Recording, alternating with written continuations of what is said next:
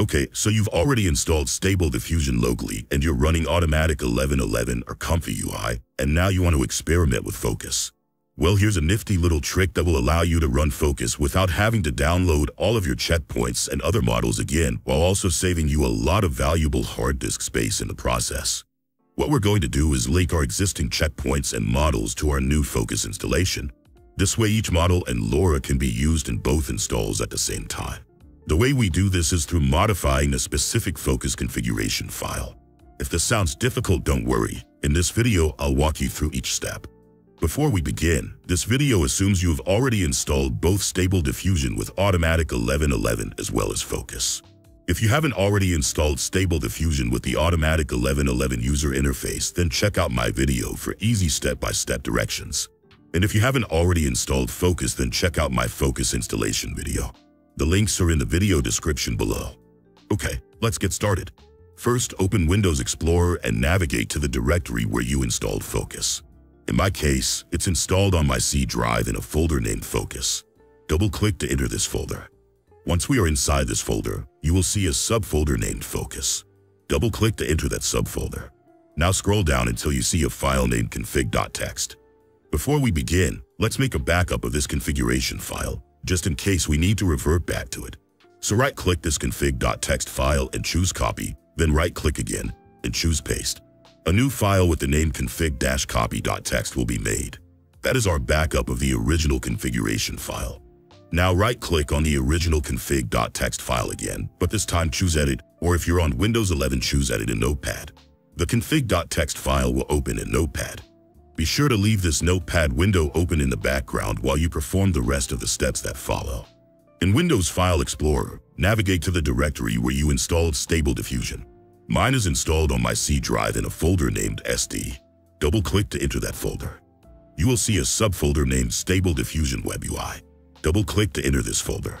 Inside the Stable Diffusion Web UI folder, you will see a folder named Models. Double-click to enter the Models folder. Inside the Models folder, you will see a folder named Stable Diffusion. Double-click to enter the Stable Diffusion folder. This is the folder where all of your Stable Diffusion checkpoint models are stored. Right-click in the navigation bar at the top of the window and choose Copy Address. Now return to the Notepad window that's open in the background, and on the first text line you will see path_checkpoints, followed by a colon and a Windows path. That is the path to the current folder for Foooocus checkpoints. We are going to change this path. With your mouse, highlight the path starting at C or whatever drive letter your Foooocus installation is on, and ending at the last character before the double quotation mark. All characters between the two double quotes should be selected. Now right-click on the highlighted text and select Paste. This replaces the old path with our new path. Now we need to slightly modify the path that we just pasted. Everywhere you see a single backslash, add a second backslash right next to it to make it a double backslash. Perfect. We are done with changing the path to our models. While we're here, let's also go ahead and change the path to our LoRAs. File Explorer should still be open to your Stable Diffusion Web UI /models /Stable Diffusion folder. If it isn't, open File Explorer and navigate. Now in the navigation bar at the top of the window, click on Models to open the Models folder. Inside the Models folder, double-click on the folder named LoRa. Once inside the LoRa folder, right-click into the navigation bar and choose Copy Address. Go back to the Notepad window open in the background, and this time look for the line that says path_LoRAs. Just like you did before, replace the text inside the two double quotes by first highlighting it and then right-clicking and choosing Paste. And just like before, change all of the single backslashes into double backslashes. Once done, choose File, then Save, and close Notepad. Now navigate to where you installed Foooocus. Mine is at C Foooocus.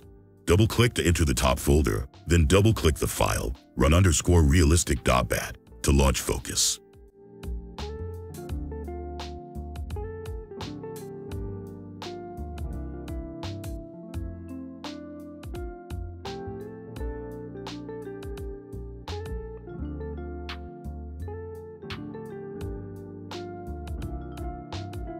Once the Foooocus window opens, tick the checkbox at the bottom for Advanced, and then click the tab that says Model.